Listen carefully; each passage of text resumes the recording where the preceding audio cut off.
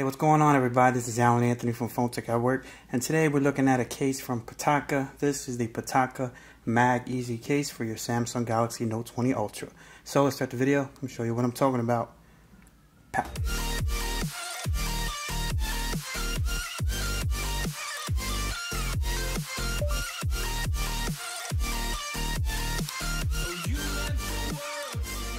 Alright guys, so here we have the Pitaka MagEZ Case for your Samsung Galaxy Note 20 Ultra. And if you guys haven't seen this case before, it's really just a thin case. It's not designed for protection, but just a feel in the hand. It really feels really nice. So if you guys want to pause this and read it for yourself, you definitely can. We have 100% genuine aramid fiber, 17 gram lightness, 0.85 millimeter on the thinness, and it's wireless charger friendly. And also it does work for wireless charging when it comes to this car adapter that's right over here. So if you guys want to pick this up, the link will be down below for both these items. So let's just start off with the unboxing. Here's what the back looks like if you guys are curious. So let's just pop this baby out. Definitely a nice experience when it comes to unboxing.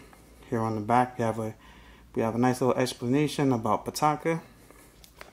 Definitely makes some really nice case, guys. So here's the case itself. You have a little bit of a guide here of their different products that they have, so you guys can check it out. And you can do a whole bunch of stuff here. This is their Twitter, and you can earn rewards and get VIP treatment. So here's the case itself. It's super thin, but it really has a nice texture to it. Let's see if we can zoom in. Alright, so we have a nice texture here. Very thin, so this is definitely not for protection. So if you guys see the logo for Pitaka right there, and it does work with the Pitaka magnetic mount that's right over there. So let's just pop this baby in and see what it looks like. Very simple installation. So basically you should go from the bottom and just snap right in. So when I do case reviews, I always talk about the lip action, like barely, maybe a tad of lip action on this. But here's the bottom of the case, and as you guys can see, the little part right there is cut off, so you're able to add third-party chargers and it will fit with no problems. It probably would have made more sense just to have this all out anyways, but it does offer some protection from like the scratches when it comes to the bottom grill of the Samsung Galaxy Note 20 Ultra. Let's see how the access is when it comes to the S Pen. No problem at all.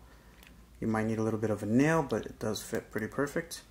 And for the sides, the volume up and down and the power has a nice cutout there, so that won't be an issue at all.